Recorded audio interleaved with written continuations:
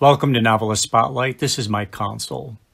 I'm going to do something a little different today. I'm going to promote my own novel, which has just been published. It is both in print form and ebook form. It's a family saga dating back to 1946. It's a whodunit. It's full of family strife. It's a restaurant-based novel, and not too many restaurant-based novels around that I know of anyway. The title is Family Recipes, and I will say I struggled with that title because I didn't want it to sound like a cookbook, but I stuck with the title because I think it plays well to what the novel is actually about and serves as a double entendre. Besides the recipes that the restaurant uses, it has a lot of family implications in there as well. The subtitle is a novel about Italian culture, Catholic guilt, and the culinary crime of the century. I think my wife nailed it when she said that it reads like My Big Fat Greek Wedding, but with Italians rather than Greeks. So naturally, I implore you to buy a copy, available on all the major book-selling platforms in print and ebook form. Just go to Amazon and type in my Consol into the search bar, and Family Recipes will come up along with my first novel titled Hardwood. So I'll read you the first section of the book in just a little bit. But first of all, what is Family Recipes? It is the story of Vinnie Marciano, owner of the most fabulously successful Italian restaurant in all of upstate New York, and his neurotic family members, all of whom he employs in the business. Marciano's Mangia House was bequeathed to Vinnie by his beloved uncle, Nunzio Marciano, who opened the Mangia House in 1946 and quickly turned it into a culinary landmark.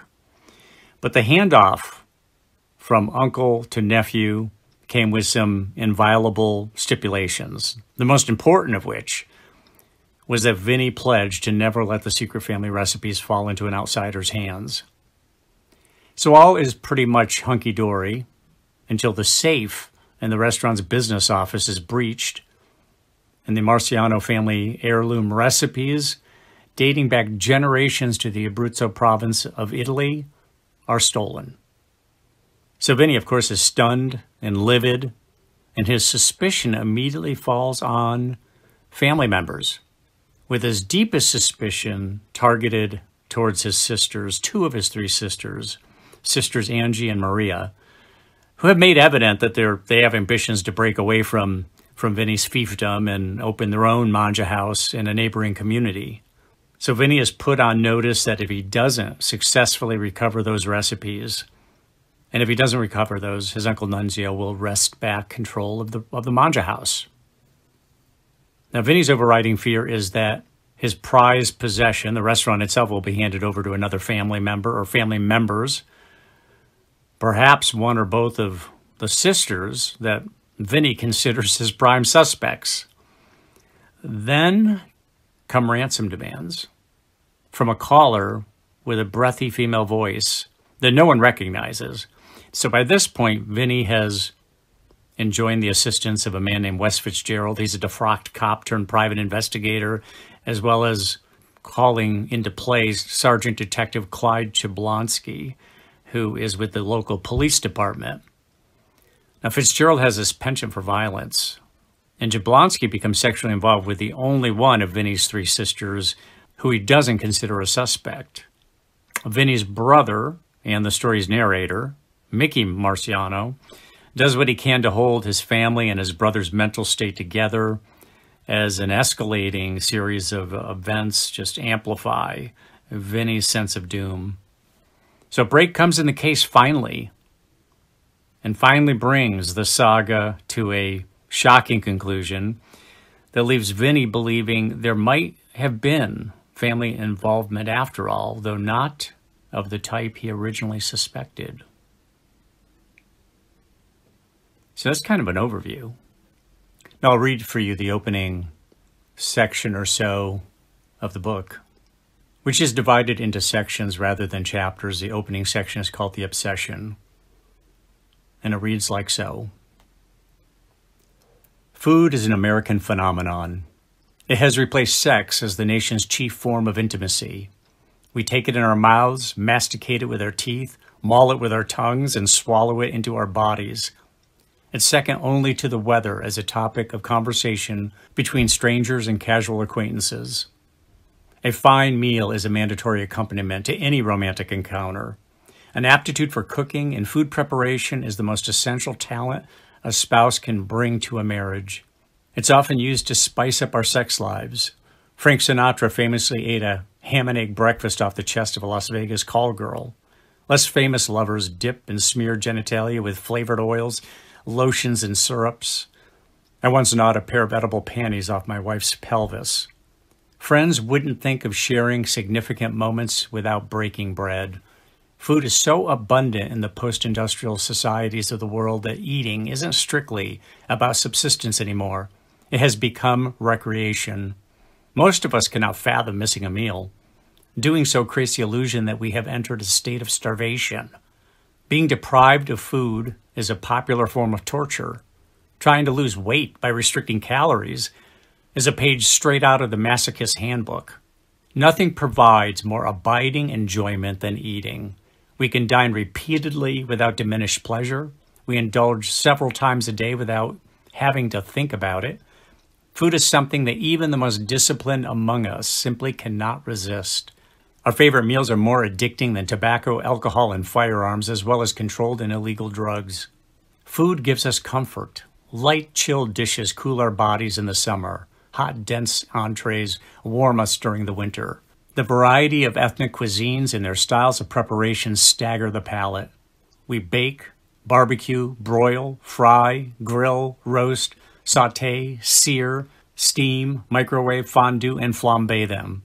Certain foods are even given magical qualities such as chocolate, garlic, truffles, and red-hot chili peppers. Just thinking about food makes mouths water and stomachs growl in the language of visceral desire. No aroma is more heavenly than a meal in preparation. There's no stopping America's all-you-can-eat gluttony. Breakfast, lunch, dinner, desserts, and in-between meal snacks are so prevalent that 30% of us have eaten and waddled our way into obesity. Another 30% of us are clinically overweight and well on our way to joining the rotund ranks of the obese. Food is a matter of life and death. I should know. My name is Mickey Marciano, and food is my life. I cook and tend bar at my brother Vinny's restaurant. It's called Marciano's Manja House, and it is, without a doubt, the most successful Italian restaurant in all of upstate New York. The restaurant's sterling reputation spans the state and brings diners from Buffalo and Niagara Falls, Syracuse and Rochester, Albany and Poughkeepsie, and even from the Big Apple itself, the world's supreme restaurant market. Our menu and monumental success is built upon 24 secret family recipes brought from Italy to the New World by our immigrant grandparents. We pack the place nightly and rake in a cash flow that would make an old-fashioned Latin American drug cartel proud. This is a family-run operation in the truest sense of the term. Marciano's belongs to Vinny lock, stock, and barrel, and every key position is filled by a family member. Our parents and siblings all work here. We all draw fat salaries that keep us living in big homes and driving late-model automobiles. While I uncork bottles of wine, draw beers, and polish down the bar, my sister Ginger plays hostess, escorting famished diners a group at a time into the enormous dining room, made to feel even more spacious by its 25-foot-high ceiling and crown molding. Sister Maria runs the dining room as head waitress, and Sister Angie keeps the books and manages inventory. Brother Ringo stretches and dresses the dough for our legendary pizzas. Mother Margarita and Father Elby are on the cooking line, slaving over hot stoves, boiling kettles, and sizzling sauté pans. Vinny is the floater. He jumps in wherever and whenever needed. Mostly, though, he has a good time playing master of ceremonies with our many regular customers and telling everyone to mangia, mangia, butchered Italian for eat, eat. He visits me at the bar often so I can blend his favorite drinks and light his cigars. Then there is the most important Marciano of them all, Uncle Nunzio, the founder of Marciano's Manja House and the final word on all matters pertaining to food, beverage, and Italian pride and culture. He is the family's undisputed leader and vanguard of the secret family recipes upon which the business has flourished for more than half a century. They are the family's secret covenant, and he is the grand master of their clandestine preparation. Section 2 is titled The Family. One couldn't help but have concluded that Uncle Nunzio was predestined to play a lifelong role as culinary wizard and restaurateur. From his early teens, he was standing next to the stove, at his mother's elbow, getting splattered with hot grease, asking questions, helping her cook, and being called a femme by his jeering brothers. Nunzio would not be deterred. He was fascinated by food's plant, animal, and mineral origins, and how they could be paired and fused in ways that electrified the taste buds. The universality of food was remarkable to him.